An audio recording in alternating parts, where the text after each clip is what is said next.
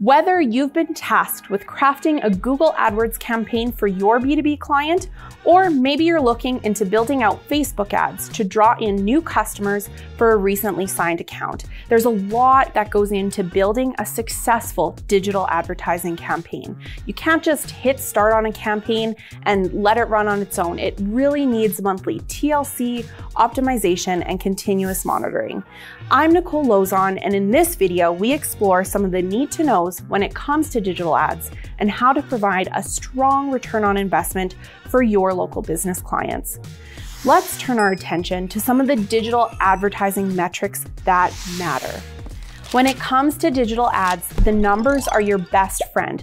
You can't do your job well without them, and your clients can't measure how good you are at your job without that data. But how do you know which ones matter and why? How do you perform a proper ad ROI analysis? How can you tell if your ads are successful? And how do you communicate those results to clients in your monthly reports?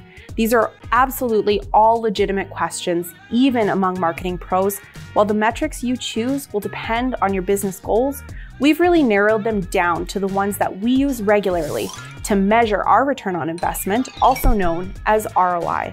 Please use this video as a guide to gain a better understanding of each metric that matters, the ones to avoid, and how to set realistic goals for your next ad campaigns. Choosing the right digital advertising metrics to track and measure is crucial to your campaign's success. If you aren't tracking your efforts correctly through marketing automation and software tools, you'll never really know what's working, and you won't be able to communicate success to your clients. The first step to determining your ad success is setting goals with benchmarks that matter. When you determine your core ROI goals, you'll be able to measure data that tells the story of how your target audience interacts with your ads. So here are those key metrics. Cost per acquisition, or CPA. This metric will tell you how much it costs to acquire a new lead in any given channel. Knowing the cost to acquire a client in your business is the basis of your marketing budget, so it's crucial data to add to your ROI analysis. Combined with other ad data, this will determine whether your business will make a profit. Ideally, you'll want to get a sense for which mix of ad channels work best for your clients in the industries that you focus on. Are you going to be leveraging search ads? Maybe your audience is most receptive to Facebook ads, or you want to target display advertising on competitor websites. Then you'll be able to better optimize your ad budget going forward. Let's take a look at the formula for calculating cost per acquisition. Your cost per acquisition is equal to the budget spent divided by the number of potential customers you converted. Cost per acquisition is a simple but valuable formula. Knowing how much it costs to acquire a new lead is key to understanding your ad ROI as a metric.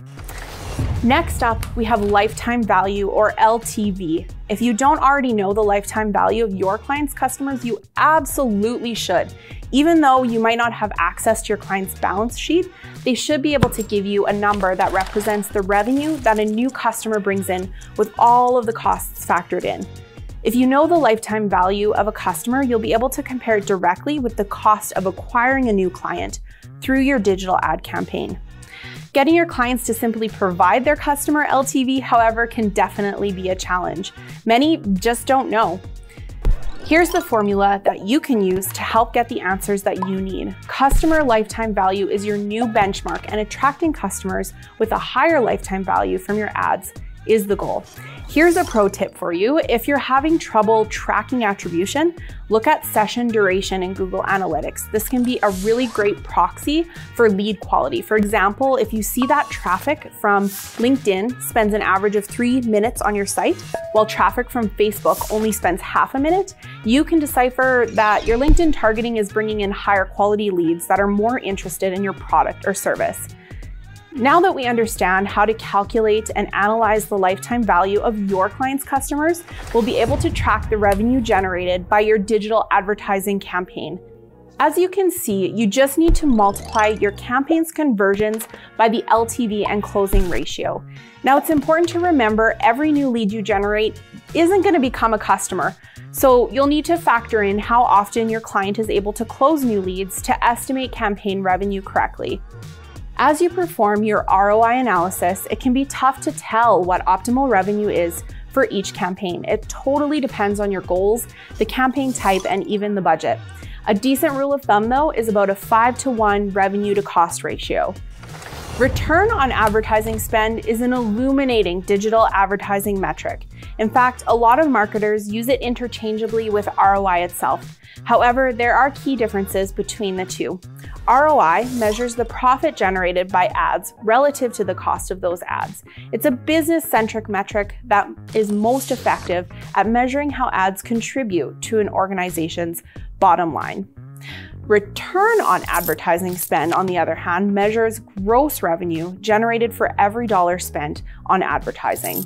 It gauges the effectiveness of online advertising campaigns. To analyze the return on advertising spend of your ad campaign, it depends on a lot of campaign and industry factors. However, at least a 5-to-1 ratio is a good place to start. Setting your own benchmarks and campaign goals based on past performance is the best way to proceed and set client expectations. Finally, while it's tempting to pump up other results you've accumulated during your client's ad campaign, it's really important to resist the desire. Vanity metrics like clicks, shares, and engagement are fun to look at, but unless they are driving leads, they are not valuable to a sales funnel. This isn't to say you should ignore this data, but you shouldn't base campaign goals around them. Think of things like impressions, shares, clicks, and engagement as clues that help you analyze the health of your campaigns. They're valuable to track and understand, but they shouldn't take the focus away from the core digital advertising metrics that make or break your campaigns. To recap, the 4 digital ad metrics that matter are cost per acquisition, or CPA, lifetime value, or LTV, campaign revenue, and return on advertising spend. With that, I do just want to share a friendly reminder to like and subscribe so you can keep your eyes out for more great content on all things digital, including topics like email marketing, time management, and even ways to improve the ROI on your digital ad campaigns. See you soon.